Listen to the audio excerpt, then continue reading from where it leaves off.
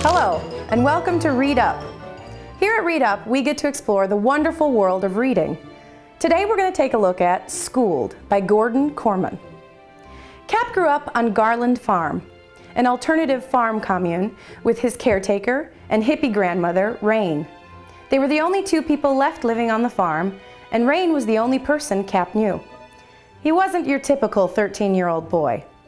He had never watched TV before, he had never had pizza before, and he'd never lived anywhere else besides the farm. Until one day, when Rain is hospitalized. Cap is sent to live with a social worker and thrown into the chaos that is middle school. His long hair and hemp clothes, and the fact that he practices Tai Chi, makes him the weirdest kid at school. The popular students bully Cap, but he never tries to get back at them.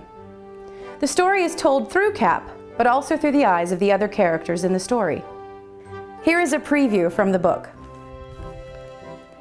I was 13 the first time I saw a police officer up close. He was arresting me for driving without a license. At the time, I didn't even know what a license was. I wasn't too clear on what being arrested meant either. But by then, they were loading Rain onto a stretcher to rush her in for x-rays, so I barely noticed the handcuffs the officer slapped on my wrists. "Who is the owner of the pickup?" "It belongs to the community," I told him. He made a note on a ring-bound pad. "What community? Golf club? Condo deal?" "Garland Farm." He frowned. "Never heard of that one." Rain would have been pleased. That was the whole point of the community, to allow us to escape the money-hungry rat race of modern society. If people didn't know us, they couldn't find us, and we could live our lives in peace.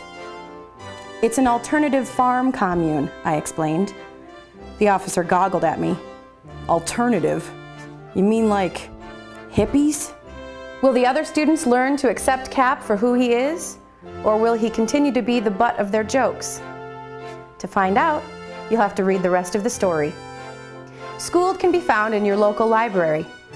Be sure to pick up a copy and continue to read up.